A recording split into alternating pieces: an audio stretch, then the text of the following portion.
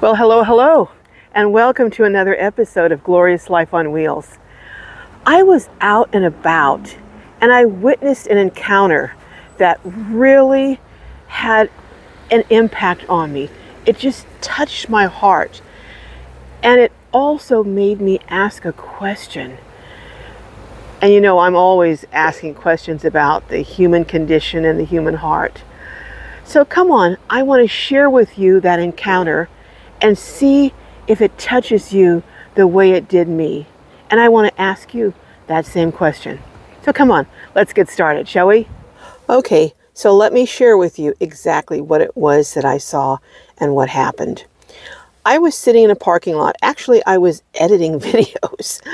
And I happened to glance up and I saw a person, an individual, come out of a store. It's kind of like a Whole Foods store.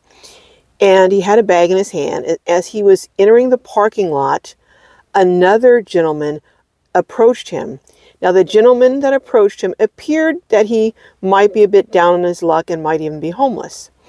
And so as I saw him approach the gentleman come out of the store, I thought, wonder what's going to happen here. So I just stopped for a minute what I was doing and just to watch this encounter. And they exchanged a few words, and the next thing I know, the man that came out of the grocery store reached into his bag and he handed the man who had approached him a little container of watermelon. You would have thought that he just gave this man the winning lottery ticket.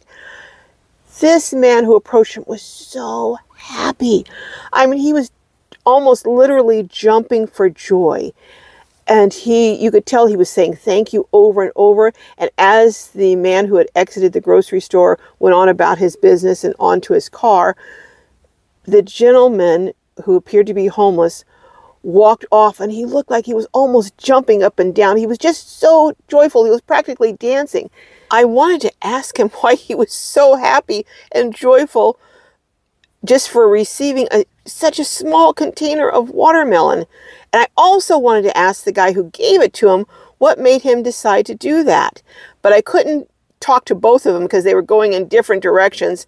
So I decided to talk to the man who was given the watermelon. Still, as I'm looking at him going down the parking lot, he just seemed to be so lighthearted, and I wanted to ask him about that. So I did. Come on, I'm going to share with you our conversation and what happened afterwards. Hello, do you mind me asking you what your name is? My name's Derek. Derek, I'm Carol, Derek. Hi, Carol. I just saw you go up to a gentleman and you approached him, and then you spoke for a few minutes, and then he left, but he handed you something out of his bag, his grocery bag. Yes. And when you walked away, you were practically dancing. You looked so happy. What was that encounter about? I was singing worship the Lord, and I think he heard my words, me singing to the Lord. Now you went up to the when you went up to the man, what did you ask him? I asked, Brother God, Brother Christ, is there any spirit change to get help out, or any happy thoughts, penny or less, or like he said for food? And he says, I'll give you my watermelon if that helps. I said, anything that will help, I'd be grateful.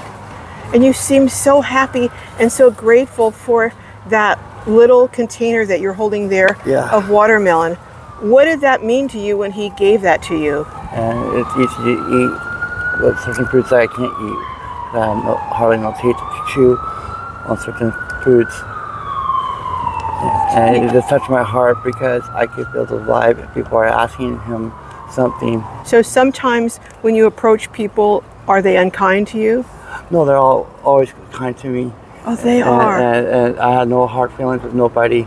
And they told me that, you know Jesus, you know about Jesus? I said, yes, I do. I've been playing in a worship band since I was 13 years old. I'm 43 years old, and I played for the church for 3 years with my guitar instrument and backup singing. Okay, well, Derek is your name? Yes. Derek, thank you very much for taking the time. And you're an example of someone who is grateful for the little things in life. And I thank you very much for sharing that with me. You're very welcome, Carol. You know, everyone has a story, and you never know what that story might be. Derek went on to share more about how he was part of a worship group in a church. That was before his life changed and turned around. But you could tell he was such a gentle spirit.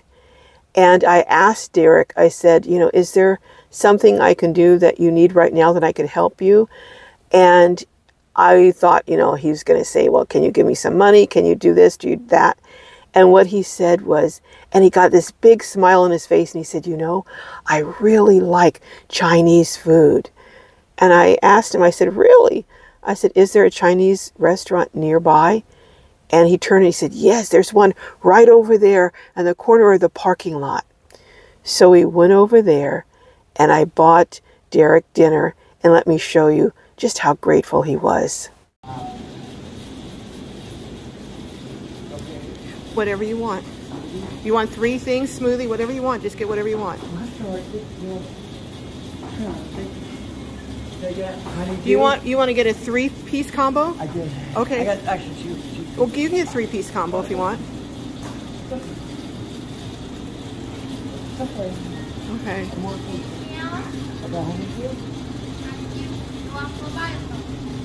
No, it's not good. I got a card.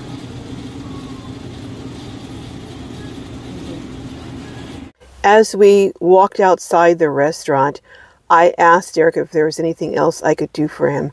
And you know what he asked me?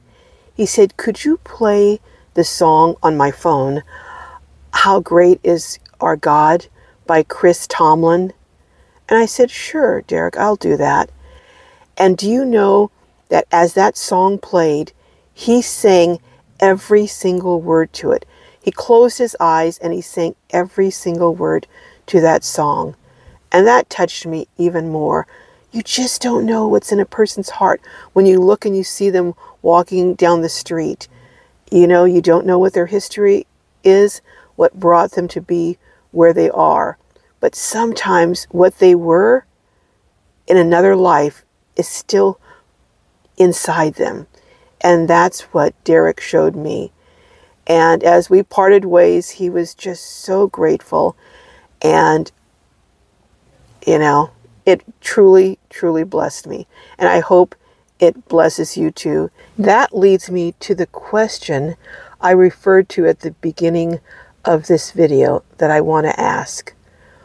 What is it you think that makes people who are in some of the most dire circumstances still be able to exude joy and still be able to be so happy over the smallest things?